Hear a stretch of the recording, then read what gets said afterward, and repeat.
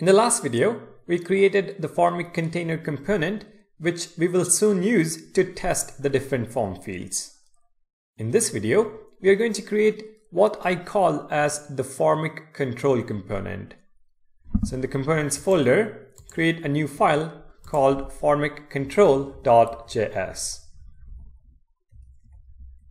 Within the file, I'm going to use the snippet rfce to create a function component. Now the functionality of this component is really simple. This component is going to decide which of the different form fields have to be rendered based on one particular prop. Let's call that prop as control. So specify props and destructure it. Now the way to decide which component to render is a simple switch case.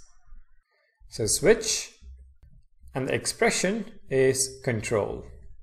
We're going to take a look at 6 different form controls. So let's add 6 switch cases. And let's add a default case where we return null.